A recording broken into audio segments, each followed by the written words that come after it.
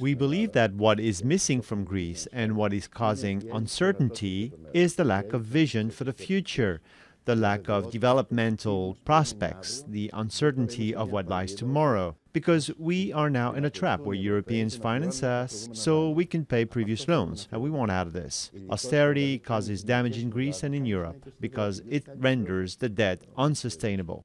Even if they reduce our debt to zero again, we will still have a problem if we don't do the necessary changes to the state, the taxation system, the public administration, and everywhere else. But on the other hand, we can't move on to these changes and growth without solving the debt first.